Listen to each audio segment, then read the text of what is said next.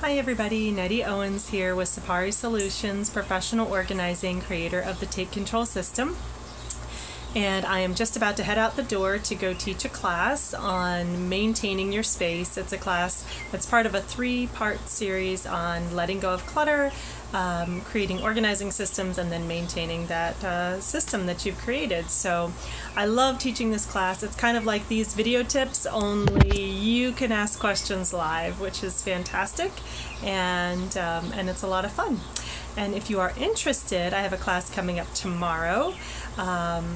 How to reduce overwhelm and take control of your life. So if you'd like to check that out, just go to takecontrolsystem.com and you can see where the latest class is happening in your area. And I wanted to talk to you today a little bit about goal setting. That's a huge part of maintaining your space. When you set a great goal, you can use the SMART method, which you can Google and find out more about that. But it's important to set goals that align with your vision, align with who you are and where you want to be, so that you are more likely to achieve them. Because if there's a disconnect between the goals that you're setting and the vision that you have for yourself, it's not going to happen.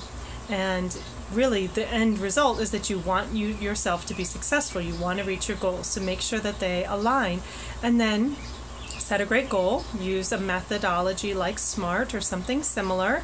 And then the last piece is to take time to work on your goal. You have to set aside time to work on your goal. You can't just set a great goal that aligns with your vision and then set no time to work on it. So that's piece number 3.